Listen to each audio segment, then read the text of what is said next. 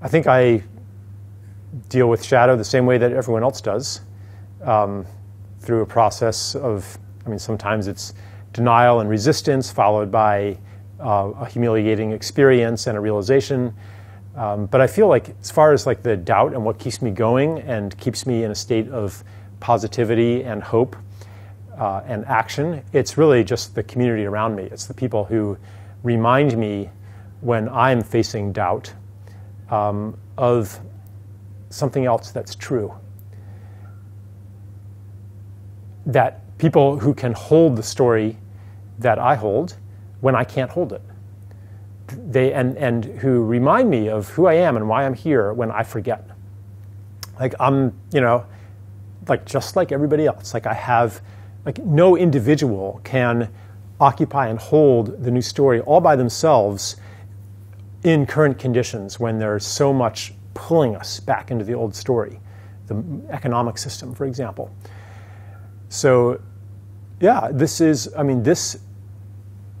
evolution is a group process. It's a community, it's a collective that is making this transition. So yeah, like I'm the same as everybody else. Like in key moments, where I would just give up.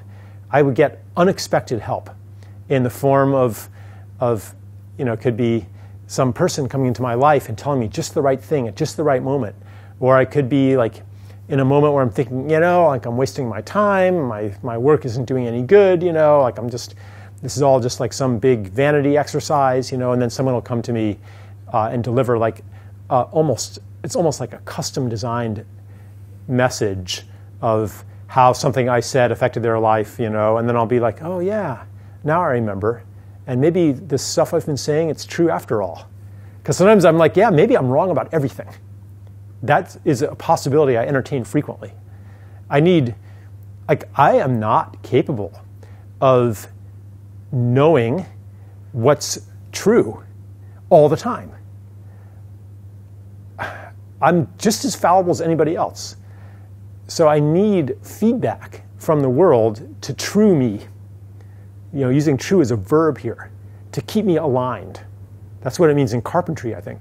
I need feedback from the world to keep me true, just like anybody else does.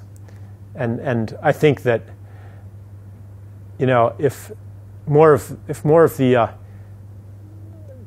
big change makers and power holders and solutionaries could understand that, then they would maybe be less identified with their own particular solution set. Because, boy, a lot of harm has been done in the name of saving the world. It's the guy who thinks he knows what the answer is for you and is not open to being trued.